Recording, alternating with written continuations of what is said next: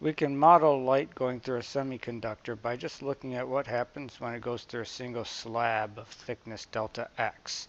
So we have light coming in with intensity I of x. Intensity is watts per square centimeter. And it comes out with a different intensity, whatever it is at x plus delta x.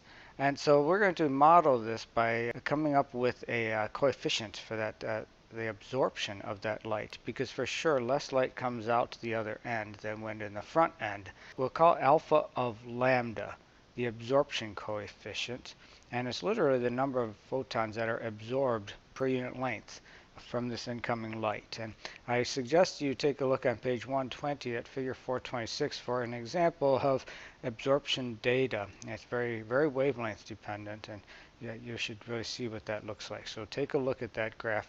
I don't have it in the PowerPoint. If you have an intensity coming out and you have an intensity going in, somehow this absorption is going to relate them. And how should you relate them? Well, if I of x is basically the number of photons coming in, and you have fewer photons coming out, if you take the number of photons coming in and multiply it by the percentage of photons that make it through, you have the number of photons coming out. And so that's what you do. You take the initial number of photons, the intensity, and you multiply by the percentage that gets through. So that would be 1 minus the number absorbed per unit length. That's actually fraction absorbed, I guess, alpha fraction absorbed. That's the intensity coming out. I'll break apart the parenthesis there, and you could shift it around. You can put the I of x on the left side of the expression. You can bring the delta x over to the left side, and you should see a derivative. So do you see how if you take the limit of delta x very small, you have a derivative. And so we have a nice little equation here. The di by dx is minus the absorption coefficient times the intensity. And that's a simple thing to solve, so you just write down the exponential solution to that with some amplitude I sub 0. If we take that expression, we have something that we can work with to calculate things as long as we have numbers for the absorption coefficient. So we'll use silicon. The thickness is known. We have 10 milliwatts incident. Let's find the rate of absorption. Find it in watts. That is how many joules per second of light is being absorbed by the semiconductor. And I do believe you're going to have to find a value for alpha. You're given the energy, so you have the wavelength. We have 10 milliwatts going in. We're going to lose some power. Let's call it the absorbed power. So it's that 10 milliwatts minus whatever comes out. I just want to point out that this will be governed by the same equation we came up with just now for intensity. It's going to be the same exponential function because, after all, there's really no difference between power and intensity and flux.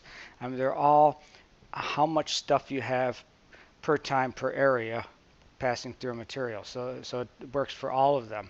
Use that as our idea, as our expression then. The power coming out is the power going in times e to the minus alpha times the thickness. And we have all these numbers. The alpha you get from that table on page 120, and the thickness is given, so then we know that the power absorbed is 6.3 milliwatts.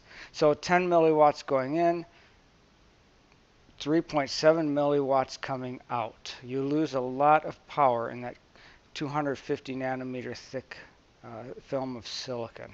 And so material transparency is a big issue, right? If you're going to use silicon as a material at this energy, 3 electron volts, those photons are not getting through very well. Other materials are much more transparent, and so for like photovoltaics, for example, there is a big emphasis on the opacity of the material that's being used. But I needed at this point to get the idea of attenuation alpha in front of you because it could be useful for this experiment that you're going to work on.